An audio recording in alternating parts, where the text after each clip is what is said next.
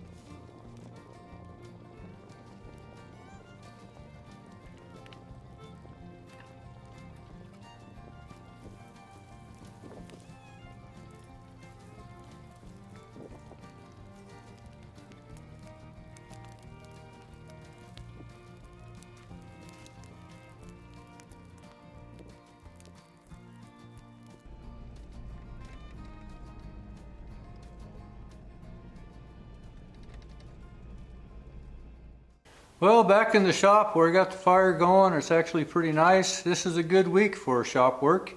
We're not going to be above zero all week. So I'm kind of appreciating this stove, and we'll keep her lit and get some wheels done this week. I've got to measure out these spokes to length. We're going to cut the tenons and start putting on the fellies on these wheels.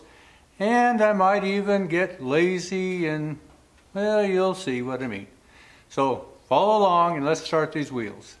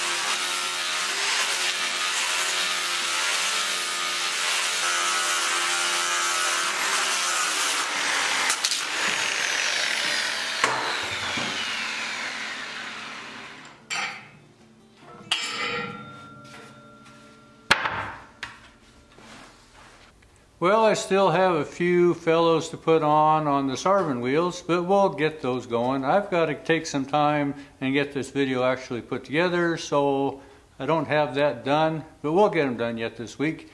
I think next week we're getting into setting tires and maybe tying these wheels up. We need to get back on a 2-seat spring wagon.